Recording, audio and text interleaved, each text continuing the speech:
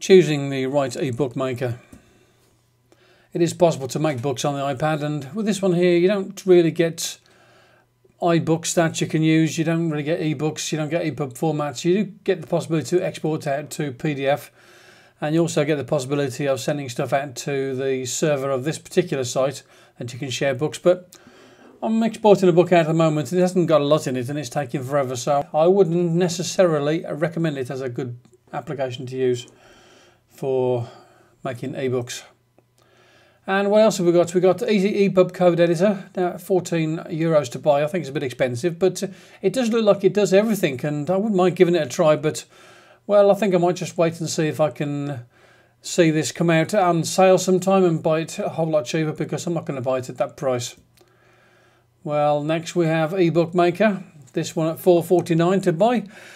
The actual details, the pictures that we got here, we see is the bookcase, and we've got some various bits and pieces there. We don't see actually how it's like to use it to actually make books. So this one I'd be disinclined to use it unless I get more information about actually what it's like to do things, how to get text in there and so on.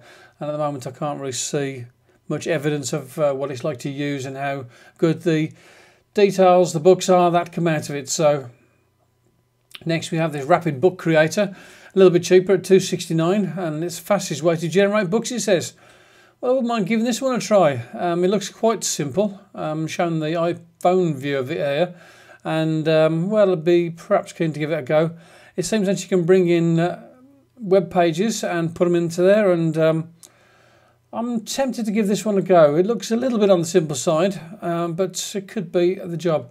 Let's have a look and see what else we've got as well, though. eBook Creator. This looks like eBook Creator that is more suitable for children. You can kind of tell by the graphics that they have on there and the typefaces that have been used.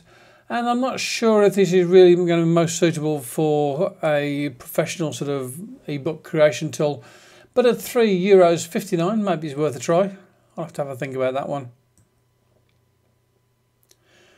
Book Creator for iPad. I have this one, I've tried it out. It's pretty simple in use, and it's good for getting pictures in there. Not so good for getting text in there, because if you want text and you want it to flow from one box into another or from one page to another, you're going to find that a little bit difficult. You're going to have to end up adjusting the size of text to get what you want, and then I don't know, it just doesn't work very well with text, and I'm not that keen on it for that.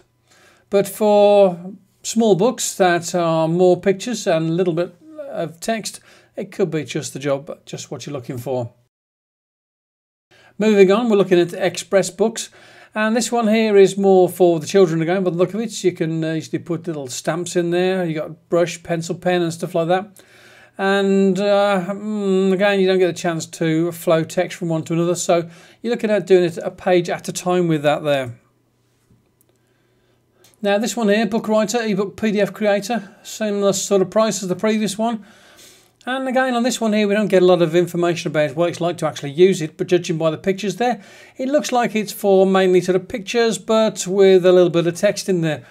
And what we're looking for is something that we can actually sort of make a book out of. And books, well, I mean, they have to have a fair bit of text in a book as well, so could be what you're looking for if you want a photo book. eBook Magic, well, $4.49 for this one. And again, what is it with these people that make these applications that they don't want to put in details about what it's like to use it? We've got a bit there about picking multiple photos, auto-create pages. That looks like it could be quite good. But nothing in there about whether it's possible to take some text and make it flow from one text box or one page to another. This is something that would have to be tried. And at $4.49, I think I would try the free ones or the lower price ones first of all. Text to ePub. Obviously this is going to be a very simple one. It's only 89 cents to buy, and it's just text files. I don't even know if you get the possibility to put a picture front cover on this here.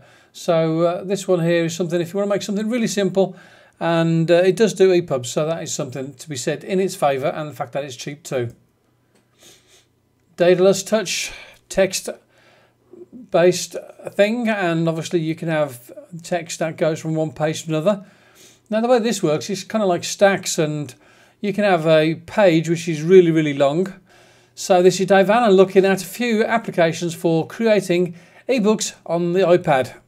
Don't forget, another possibility for making an ebook on the iPad would be to use Pages and then export it out, or using iCloud, get it onto your Mac. You open up Pages there and then you can export it out from the Pages application on your Mac. So there's another possibility. I think the iBooks author is going to be the best possibility for making a iBook, but don't forget that's only going to be working on the iPad. And if you want it to work on other readers or other applications, maybe you're going to have to look at something else for making ebooks. This is Dave Allen. Bye-bye now. Talk to you again soon. Thanks for watching the video, and why don't you check out the other videos. Here's two of them. There's one video there and one video there that you can click on and go and have a look at now. And don't forget that you can also subscribe. Talk to you again soon. Bye-bye now.